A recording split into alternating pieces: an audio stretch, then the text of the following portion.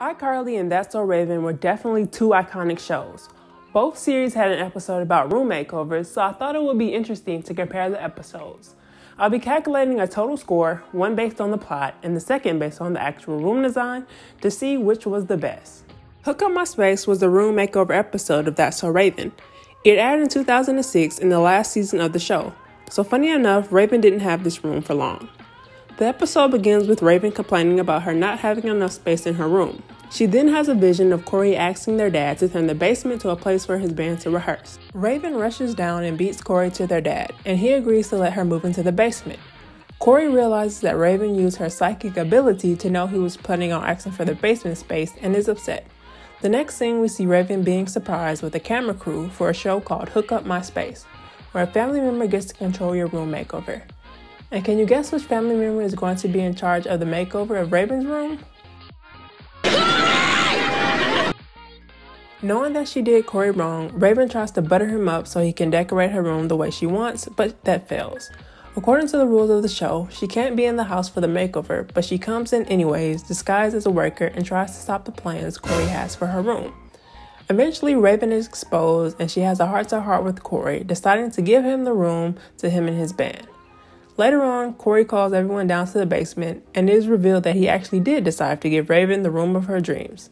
Also, there was a side plot on Mr. Baxter and Eddie working out. Then there was the iCarly episode. The episode I Got a Hot Room aired in 2010 as a special for the 4th season premiere. The episode begins with filming the web show.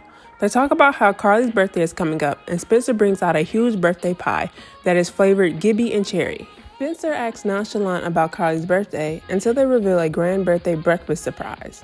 Spencer wants to make up for an incident last year at a petting zoo by giving Carly the best birthday. Spencer makes Carly a gummy bear lamp, but it causes a terrible fire in Carly's room.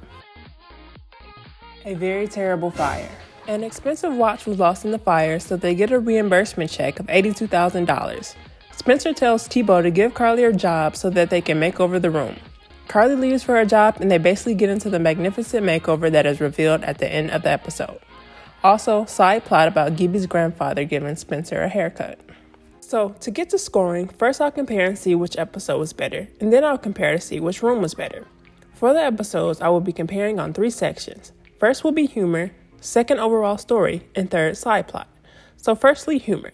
In the That's So Raven episode, Chelsea and Raven dressing up as construction workers brought a lot of humor to the episode, and Chelsea, very true to character, doing a lot of ditzy things, were rather funny. But then there is the iCarly episode. Between Spencer and Sam, this episode was truly laugh out loud funny. I want to tell you all how sincerely grateful I am. Whoa, text message from Carly, she's on her way out. Everybody get out of my house! So I would say iCarly definitely wins in the humor category. Then there is storyline, which I also have to give to the iCarly episode.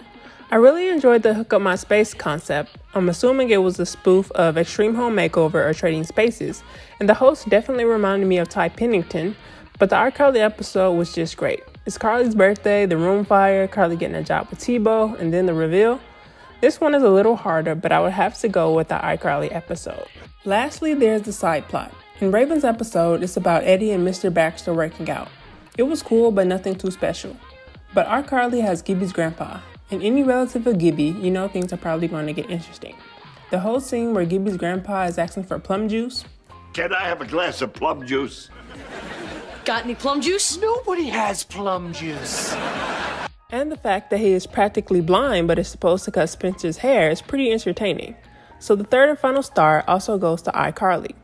The nostalgia of the early 2000s makes me want to give the Raven episode a higher rank, but the iCarly episode was pretty great. So good, it was actually nominated for a Daytime Emmys. Next, let's get into the rankings of the actual rooms. For this portion, I will just be giving stars for anything I think is cool in the respective rooms. So first, let's get into Raven's room. The first star for her room would be for the colors. This room had a lot of bright colors, which was pretty cool, especially for the time. Raven had a purple, green, and pink chair, plus orange accents.